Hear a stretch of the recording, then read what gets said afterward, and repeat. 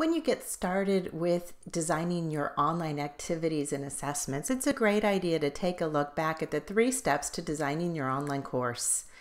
1, identify desired results. 2, determine acceptable evidence. And 3, plan learning experiences and facilitation. And remember, as you progress through the process of designing your course, it's helpful to anchor these 3 steps with relevant questions like these. What do you want them to know? How will you know that they have learned? What will they do? Now, that last question can really be a tough one for some professors.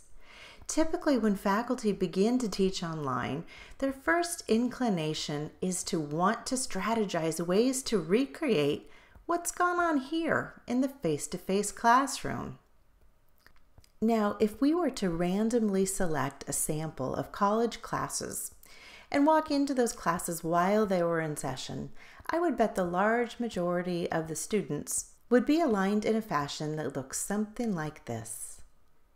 And the instructor would be standing at the front delivering some type of verbal information to the students. Would you agree? But let us remember, just because an instructor has taught doesn't mean those students have learned.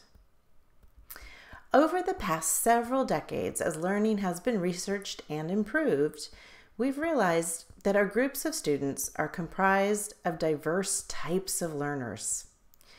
Therefore, a singular instructional approach is not going to do much to support the variation of the learners in a class. We've also realized that learning is not a spectator sport.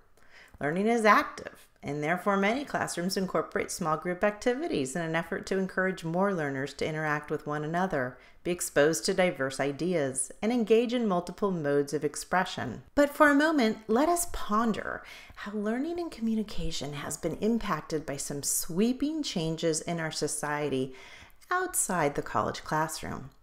Social mobile technologies are transforming the way individuals interact, experience the world, and share those experiences with one another.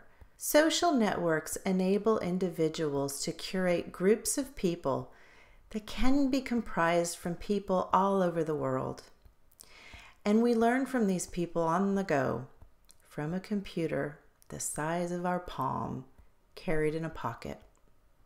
Gartner, a technology research group, has predicted that by the year 2016, 30% of large companies will use social networks in place of phones and email.